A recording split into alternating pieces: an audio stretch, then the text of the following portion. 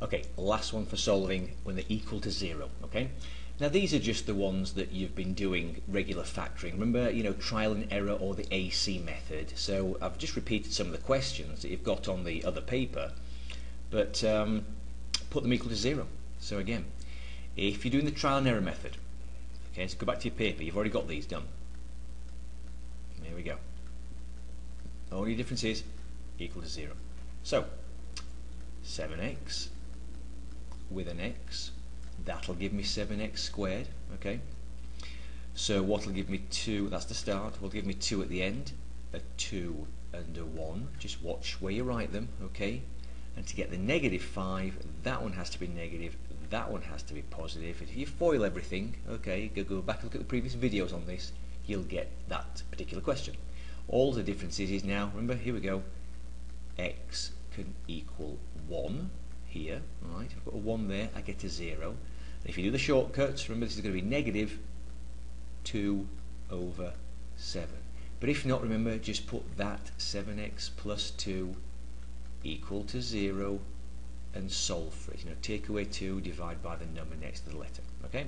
So I have to write it negative 2 over 7, comma, that's a 7 folks, 7, comma, 1. Alright? Those are the two. I'll just do this one. Or this one, whatever, it doesn't even matter. They're all the same now. Okay? You've done them before. Parenthesis, parenthesis, parenthesis, parenthesis, they're now equal to 0. Right, 10x squared.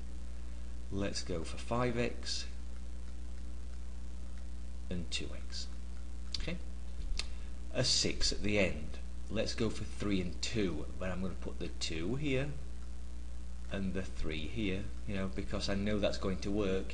Just check it to make sure when you do the FOIL you get that. Now I need to get to plus 6, okay? So it can either be 2 positives or 2 negatives. Remember, this is the clue. I need to get to negative 19, so it's the 2 negative version. So the answers are going to be positive 2/5, just the shortcut. Remember, change the sign, second number over first.